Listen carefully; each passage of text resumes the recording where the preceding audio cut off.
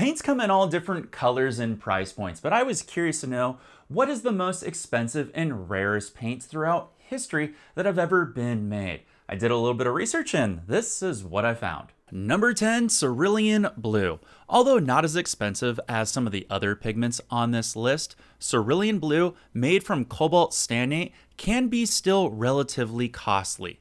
Cerulean Blue was first created and used as a watercolor.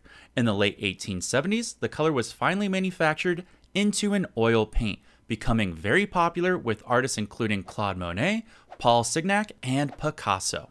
Number 9, Dragon's Blood Red. A red pigment prized for the best part of 2 millennia and discussed by apothecaries, alchemists, and painters alike.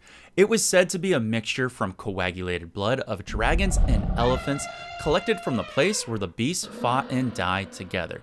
In reality, dragon's blood red pigment was actually obtained from the sap of certain plants, particularly Dracena species. Number 8, Genuine Naples Yellow. The authentic version, made from lead antimonate, can be relatively expensive.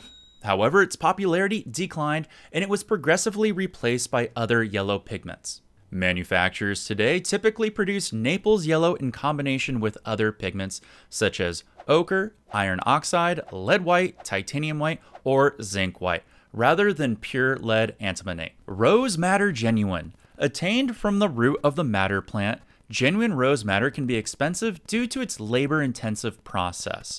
Rose Madder Genuine is still manufactured in traditional ways to meet the demands of the fine art market. Number 6, Mummy Brown.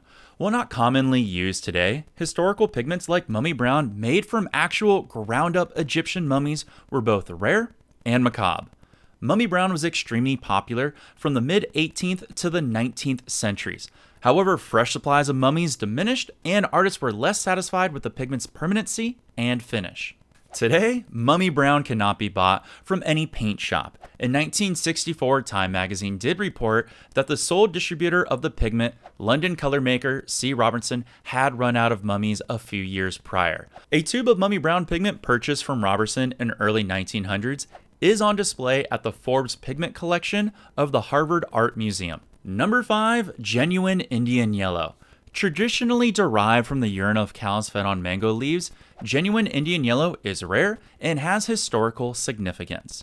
Indian yellow produced a clear, deep, and luminescent orange-yellow color, which, due to its fluorescence, appears especially vivid and bright in sunlight.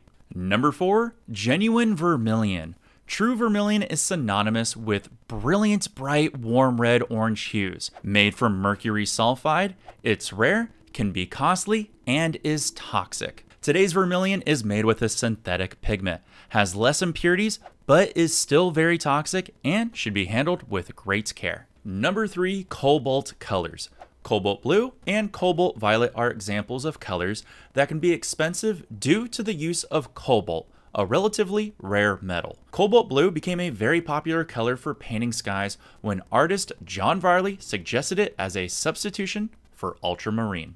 Number 2, Cadmium Colors.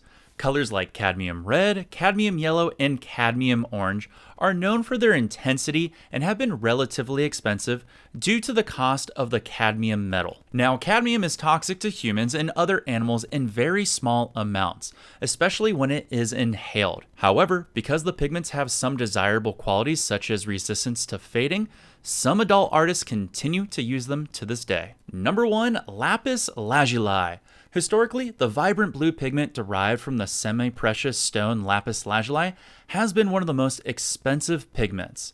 At the end of the Middle Ages, it was exported to Europe, where it was ground into a powder and made into ultramarine, the finest and the most expensive of all the blue pigments. What was your favorite color on this list? Let me know in the comments down below. And while you're down there, don't forget to hit like and subscribe for more videos on fun art facts or art history. If you want to learn more about paint or you're interested in painting and you want to get a color that you can buy in this day and age, check out the video over to my side where you can learn more about the Gamblin' 1980 series. And I'll see you over there. Check you later and peace.